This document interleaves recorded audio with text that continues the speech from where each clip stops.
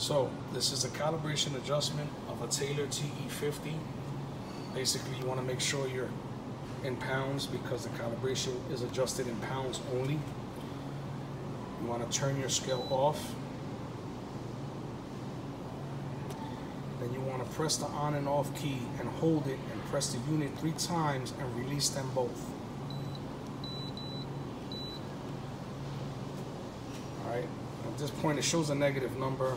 Don't worry about that. You want to press the count key. See 20, so it's asking for 20 pounds. So apply your 20. Give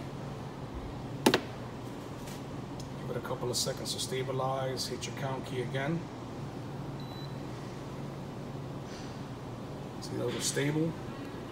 Once that little stable displays, then you press the count key again.